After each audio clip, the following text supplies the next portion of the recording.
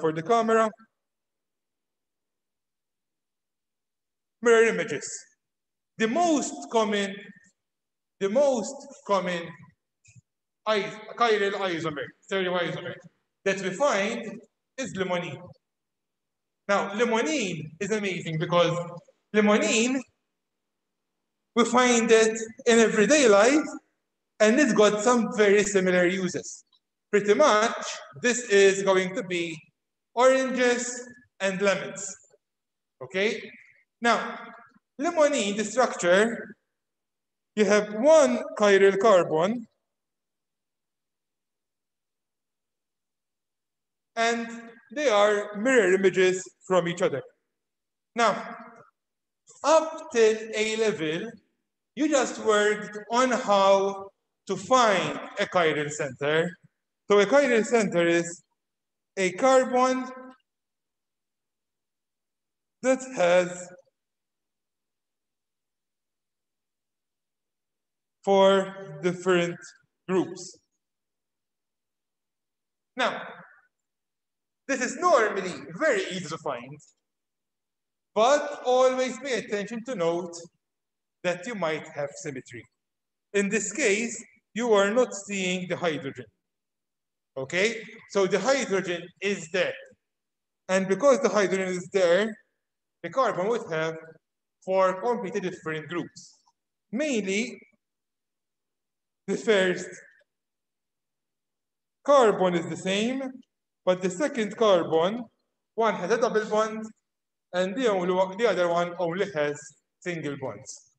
This small minor difference makes oranges and lemons smell very differently. Okay? Taste, then there are other chemicals. Yes? Which one? It has 2 hydrogens. So the question is this carbon, right? So let's filter them.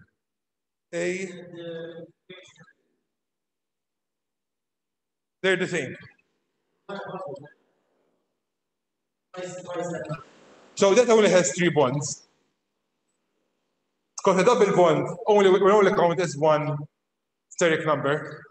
Okay? It needs to have 4 completely different groups. No. Remember, whenever you have a double bond, you get the trigonal planar. And trigonal planars, there's no stereochemistry there. Because trigonal planar, all you need to do is flip it. And you'll get the same structure. So, if we recall, you can have constitutional isomers, stereoisomers, which for you is the geometric cis trans, and then we have the mirror images. Now, normally, these are not a problem. But it's not the first time where scientists have managed to fuck everything up. Mainly, the biggest problem was with thalidomides.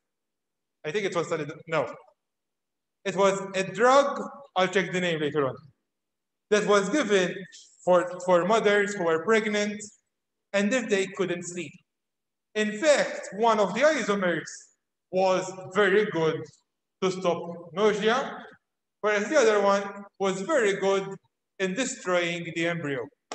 And hundreds of thousands, and in some articles, it is actually millions of babies had died and were aborted by mistake just by using this drug. So, what are enantiomers?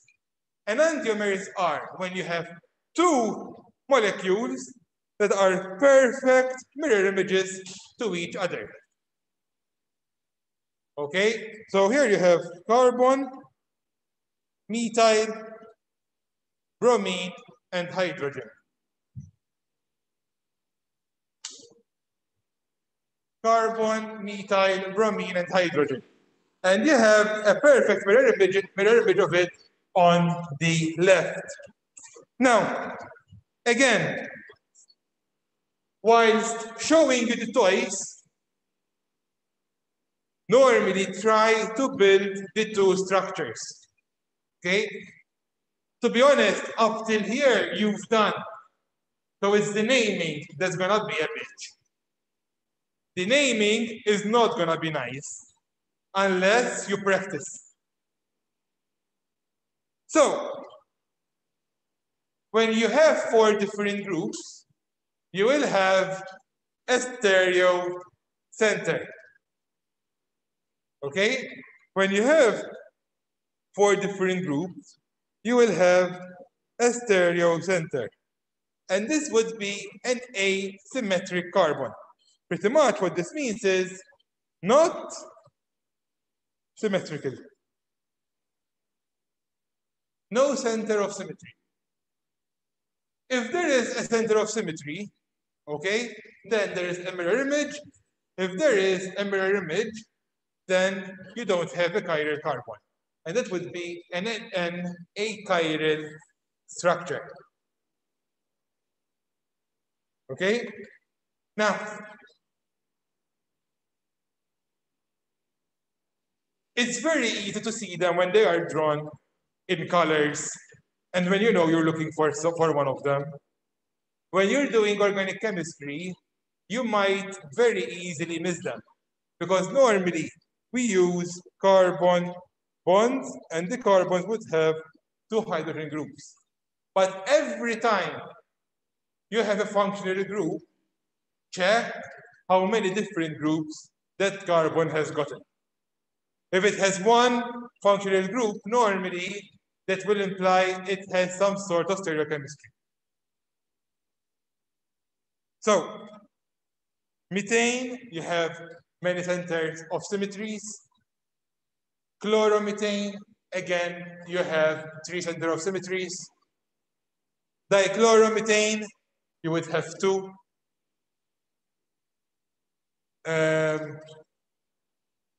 Bromochloromethane, you have 1. And then, if you were to have bromochlorofluoromethane, at that point, that would be a chiral structure. That is a structure that has no mirror images. So, how to tell which enantiomer you've got? Now, to do this, normally you require a picture of the structure, if not the structure itself. And the best way to do this is to get an X-ray crystal structure. And these are immensely useful. I personally have never had the pleasure of doing one, but I've seen quite a few. Okay? Mainly for organic chemistry, unless you have a very, very, very pure compound, these are not worth it. But these are one of the best and most of the easiest ways how to get a structure, a picture of your compound. Another way would be using a polarimeter. Now, this is much cheaper, much easier, but it will not give you the image of the structure. This just tells you whether your molecule will rotate light to the left or right to the right. Now, do you know what a polarimeter is? No. So, light, normally, if I have a point, it will go in all directions. I'm pretty sure you will be doing this in a different module, but let's just give you a quick recap. So what a polarimeter does, it only lets light through if it goes in just one direction. Okay? So that means that it only lets light that is going up. Now, once this light goes through a polarimeter, it can either shift to the right or it can shift to the left. The angle of the shift is actually going to be proportional to concentration, but it is an angle that is indicative of one specific molecule. So if you've got the plus, it might rotate clockwise. The minus, it will rotate anti-clockwise. And they have an equal angle of rotation. Now, we have to pay attention. This angle, it's very easy to say it's 60 degrees. But that might as well be 420 or 780. Because the reality is, you can't say that it rotated just once. Could have gone, okay? That would be the same. But this is something that I'm not sure if you do it in organic or analytical chemistry. So for now, let's just skip it and stop here. This sentence here is very important. Sign of rotation does not tell you anything about the absolute configuration. Meaning, up till now, you might know that you have enantiomers. You might be able to actually find which enantiomers you've got, but it tells you absolutely nothing about the configuration. Okay? So, what will? You will actually need to see the structure itself. So, the polarimeter, the way it will work is this.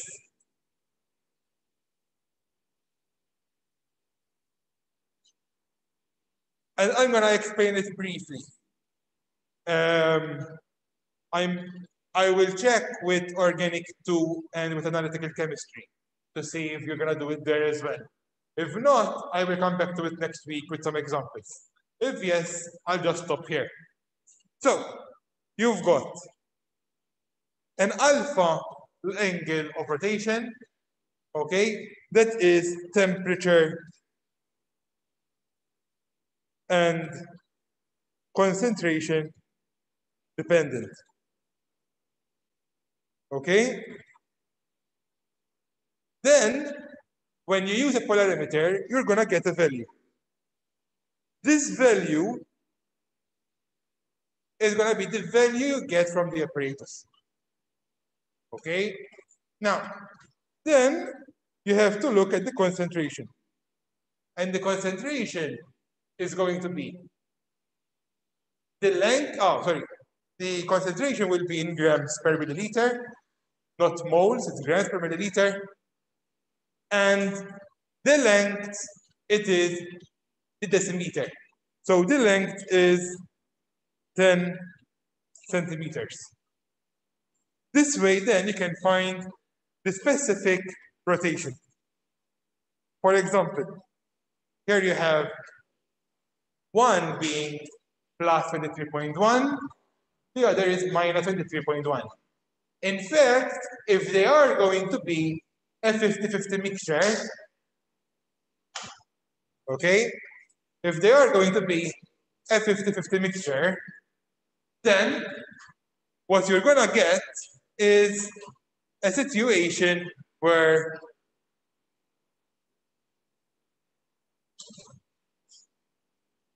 it's going to be a situation where you're actually going to have zero rotation. Why?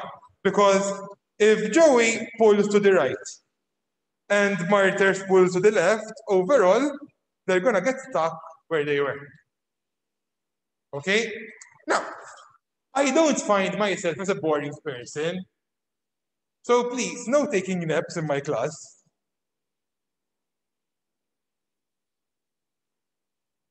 So here you have two different compounds. Again, as I'm explaining before, if one is minus 23.1, its enantiomer will be plus 23.1. Changing some groups can even change the sign. Okay? Changing some groups can even change the sign. And adding a base, so getting from the carboxylic acid to its salt will change it drastically. So these are all items that the sign itself tells you nothing. Okay? There are some interesting properties you would want to consider, and you might want to delve a little bit deeper, but the science itself tells you nothing. So if it is going to be negative, then you know it's negative. If it's positive, it's positive. But the sign itself tells you nothing. So how do we name these? And for me, this is the fun part. Today, we're just going to speak a little bit about how to name them. I think we'll speak about how to name these, and next week, we'll actually work a few examples.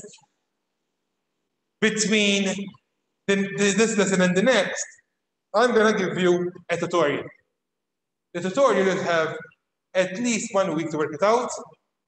I'll send you the answers, and then we'll see if there are any problems in class. If you do have problems about the tutorial, this goes for the ones at home. Please do come here, okay? If you do have problems about the tutorial, please do come here. It's much easier to use a board and explain in person than it is in explaining in class over a laptop, okay? So, Decan, Ingold, Prelog, RS nomenclature. It might sound like a complicated name.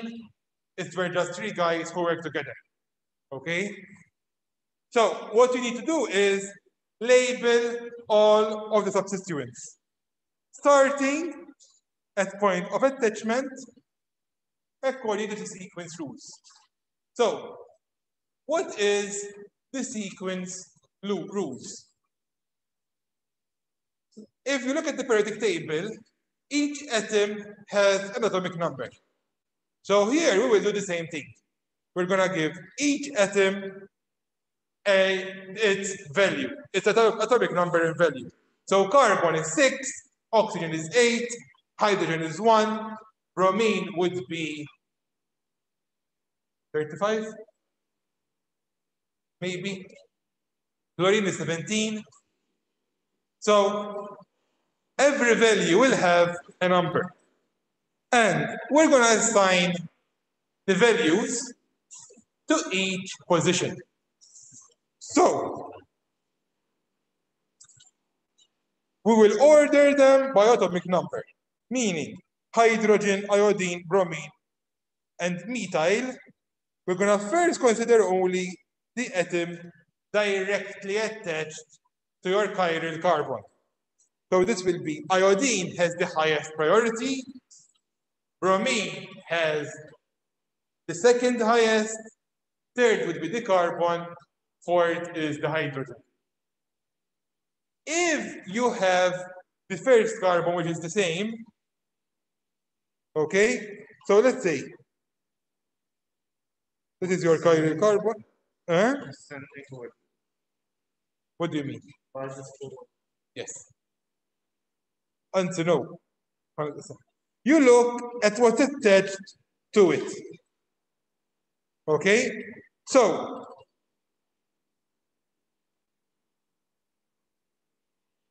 this carbon has a carbon, the other one doesn't. So that would be priority group 2. Okay? A and B. Highest and lowest. Now, in fact, here we are seeing a few examples. So, I'm not sure if you can see. I'm not sure if you can see the groups. So the chiral center, it's this one. Let me mark them.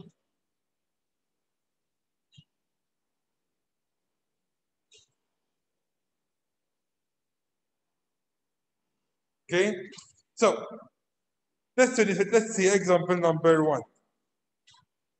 In example number 1, you have carbon versus a hydrogen. Therefore, the carbon has a higher mass, therefore it will win. In example number 2, hydrogens only, so we go back to the sulfur. But the sulfur has a hydrogen, the sulfur has a carbon. Carbon has a higher mass, therefore the carbon will win. Now, here, in example number 3,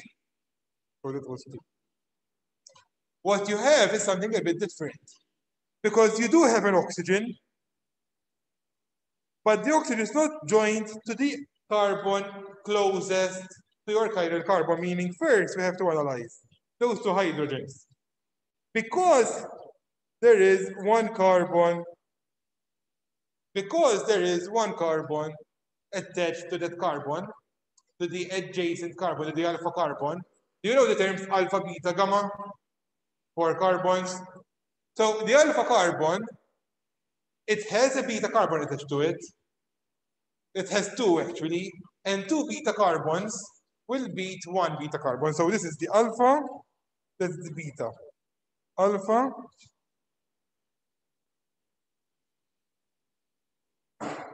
beta, and beta.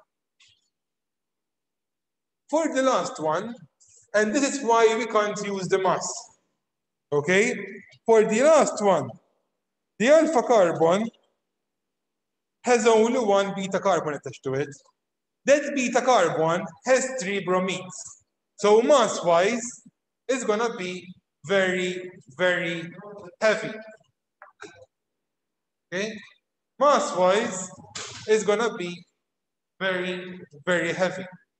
But the second one, okay, has 2 beta carbons.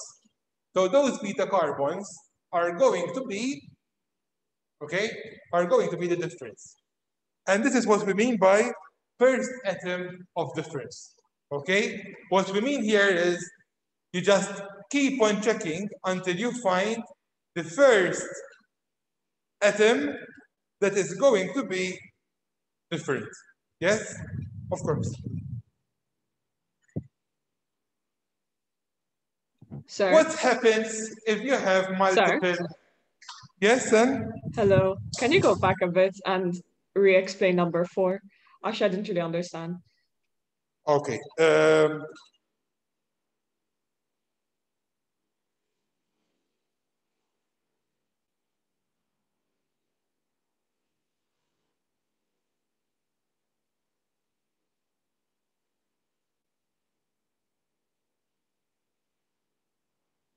So,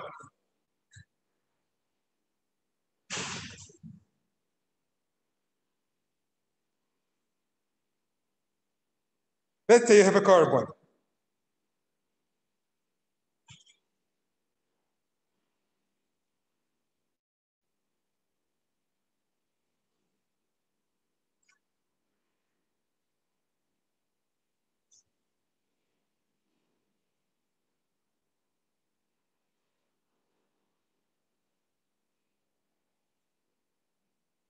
Okay? So the chiral carbon, نقبلوا لي هذيك. Yes. So there's a chiral carbon there. Now, there are 3 groups. Of course, the highest priority and the lowest priority are easy. A and D. But there are 2 carbons. Green and orange. Now, green and orange, they must have different priorities. So what we're gonna do is, we're gonna see what they are attached to. So orange is attached to another carbon, but so is green. All right. Okay, no, never mind.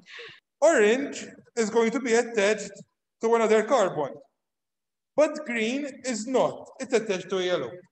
So when we compare the yellows, that will end up having this carbon as priority group B, and this carbon is priority group C. even though this has a higher mass, the priority group is lower. Okay, Okay, thank you. Yes, thank you. okay. Now, anyone, even in class, if there is something you don't understand, ask. Okay? If there's something you do not understand, ask. Sir, Yes? But that carbon is yellow, but that's not carbon. That's hydrogen. Like, are they like what did you mean by two carbons are yellow? If I heard So, correctly. we are comparing the orange carbon and the green carbon. So both of those carbons have got one extra carbon attached to them, which is the red one. Then we went to the yellow. The orange carbon has a carbon, whereas the green carbon at this point has a hydrogen. So we are going to compare the yellow atoms.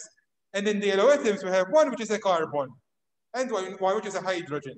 Therefore, the orange one will have a higher priority. Okay. sir, Yes? if on carbon C, the yellow atom was a bromine, then that would make it B instead of C. Yes. So, Okay. let's take the same scenario.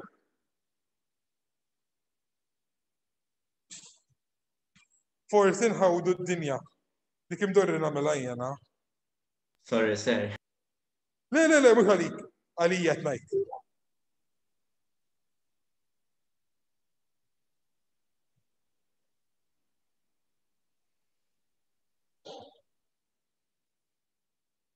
Let's do it like this.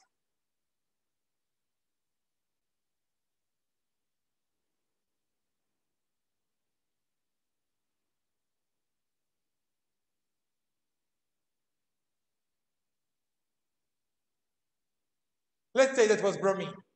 So now, okay, we are comparing, we're not even comparing, well, carbon with bromine. So now bromine has a higher mass. If the bromine has a higher mass, then that will be the highest priority. So this would be B and C. Okay? So just by changing one atom, you change the priority. Yes?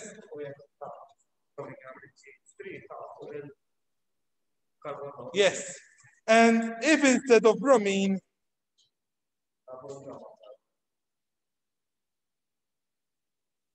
you had CH3, mela għalija law issa huma l-istess ukoll, okay, then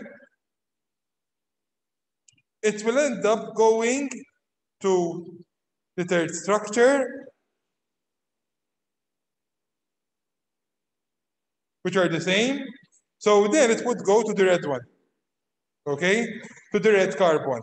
And the red carbon, one has 3 hydrogens, the other one has 3 bromines. So the 3 bromines would then win. Okay? Now listen, I will give you in the tutorial sheets some easy ones to start with and always getting harder. These are much easier when you start working them. Don't worry if you don't get them first time round. This year I had third year students who got these wrong. I cried in the inside because I had to I had to teach these to third years, okay? And we are very pressed for time, but don't worry, practice. And a piece of advice.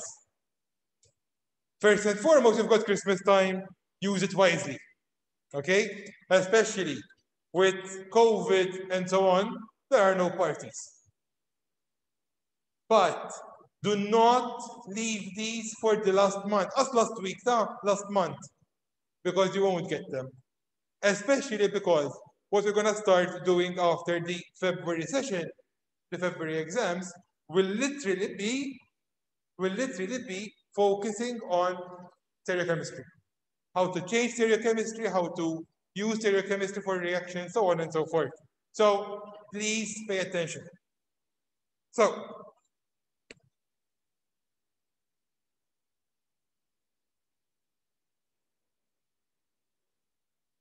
multiple bonds. The last rule will be if you have multiple bonds. Now, multiple bonds are easy because take the bond, okay? See what it is attached to and open it up. And we call these phantom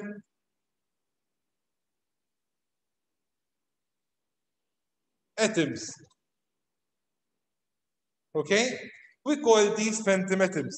So there, we'll just add the carbon and the carbon. Why? Because the double bond is between two carbons. If you have a carbonyl, that will be an oxygen and the carbon. Okay? So pretty much what you're doing is opening up the double bonds or triple bonds and write what they are attached to.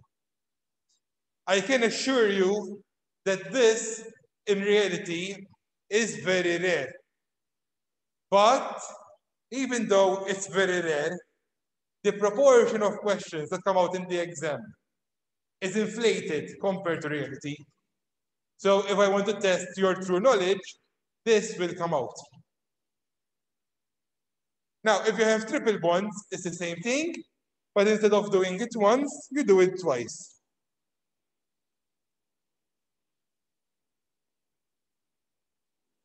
And once this is covered, then you can simply do the same priorities as before to see what you have. In fact, in limonene, that's why the double bond doesn't matter, because when we are actually assigning priority, what happens? You open up the double bond, and you're gonna get a specific priority. Once the priorities are assigned, put the lowest priority at the back. So let's also switch on the camera.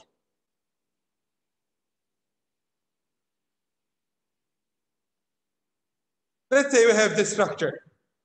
Okay? Now we're gonna do it once for those in class and once for those at home.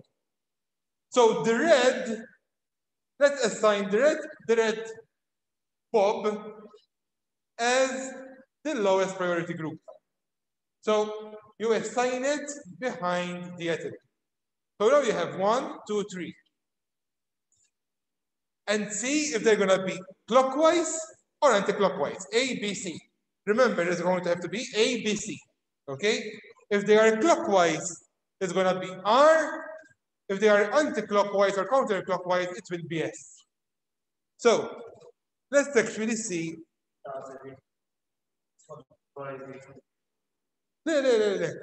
You've already assigned the positions, right? A, B, C, D. So D, clockwise, counterclockwise, depending on which group they are.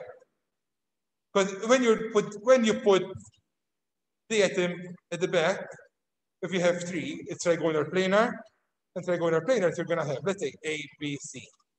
So that will be. Okay? But you assigned the priority groups. So for the ones at home, the structure I will be putting the red behind. So now I have a trigonal planar. Do you agree? When you look at it, you have a trigonal planar. And because you've already assigned the groups, then you can see if something is gonna be clockwise or anti-clockwise. So, clockwise or anti-clockwise. Now, what we'll do is this. Okay, because this is where I wanted to stop. I will send you a worksheet tutorial. The tutorial will include these with it. Okay? Now, what I want you to do for now is not to name them. Naming, we're gonna do next week. In fact, next week, we won't be using the PowerPoint, okay? We will be working just examples. So that we will make sure that you understood this.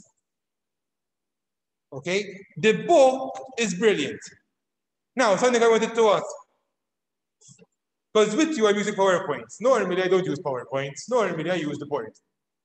Okay? Whether it's the whiteboard on the laptop or a whiteboard, a real whiteboard, normally I use the board. I think we've had 4 lessons up till now, and I think the flow was very good. So we're doing quite a lot of material, and I'm happy about that. But for me, rather than the material, okay, it is, are you understanding? The tutorials will actually be very important from that aspect. But if you would like me to ditch the PowerPoints, give you the PowerPoints anyway, okay? So you can take a look at them after the lecture or before the lecture, it's up to you. But you would want me to do a lesson as if I'm in sixth form, where I just use the board as I used it before, and I just write, then do tell me. Even if I'd say 5 to 10 students tell me to do that, I will ditch the PowerPoints and do it. For me, it's a bit easier other than following a PowerPoint, okay? And for you, it might be a little bit better because it's bridging between what you used to do in sixth form and here. I don't mind, but do tell me. I haven't received any feedback, neither positive, more importantly for me, negative feedback. Sir, I'm not understanding, but I'm giving you the option, okay? By the way, do not hesitate. I will not take it against you. I might remember your name for the exam, but some people are already effed about it. For example, some class reps. Hello. Well, so do voice your concerns. If you want, I'm sorry, Anne, but if you want, speak to Anne and then can speak to me, okay? So if you want to be anonymous. Yeah, it's no problem, guys. No, that's her job. That's it's no problem. Job. Sorry? I said it's no problem, I don't mind. Okay. I mean, even if you do at the moment, I already sent them to you now. But if you have a problem, speak to me. I know this is not an easy course, this module. I don't want anyone to fail, but some people will fail. So please do tell me and I will help you. I'd rather help you now than get to do a paper in summer, because I'm not paid neither to do the papers nor to correct your resets. So if I can do them once only, I'd appreciate. Okay? But that I will leave that up to you. I mean, listen, you're adults now. You're all 18 or nearly 18. So if you have a problem, ask me and I'll help you. So let me stop. Can I just ask something before you hang up? About the worksheet, do we still